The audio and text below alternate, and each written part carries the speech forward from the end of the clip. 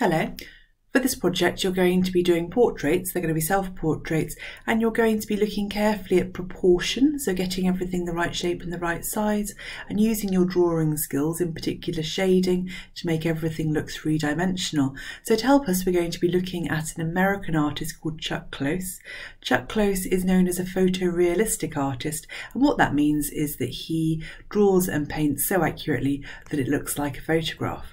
Now, the picture on the screen in front of you isn't a drawing, that is a photograph.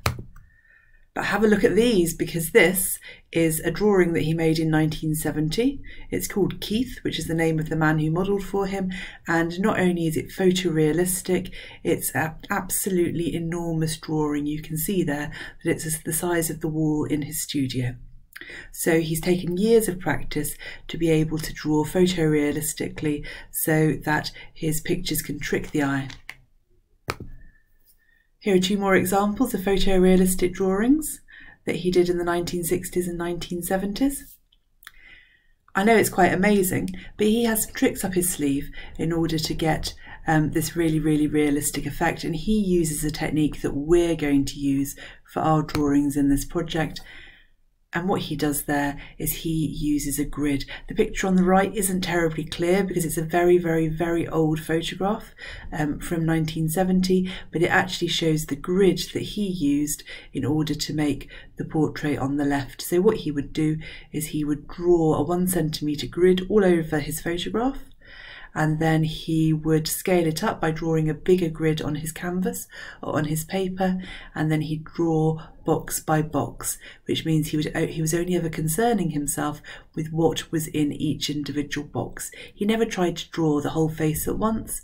He would look at each square on his picture and he would just draw what he could see inside that square. So those black and white pictures were drawn during the 1960s and 1970s. He did start experimenting with colour a little bit later, so here you can see from the 70s and 80s some, well, the one on the left is still a photorealistic picture. And then as he got into the 1980s, he continued to use the grid technique that he'd been using to get everything in proportion, but he started to play more with the grid and play more with the shapes and patterns that he put into the grid. In 1988, a tragedy struck, and Chuck Close was confined to a wheelchair, but he continued using his gridding technique and he continued to work to make some really big paintings. You can see some photographs of him here in his studio. The one on the left was taken in 1990, and you can see how he's still working big. You can see how he's adapted his space, so he's got hooks on the wall so that he can turn his portrait around so that he can reach it. And one taken in the early 2000s is the picture on the right, where you can see really carefully how he's having fun with those squares and thinking about the colours that he can see in each square on his picture that he's looking at for reference, but he's making everything a lot more abstract.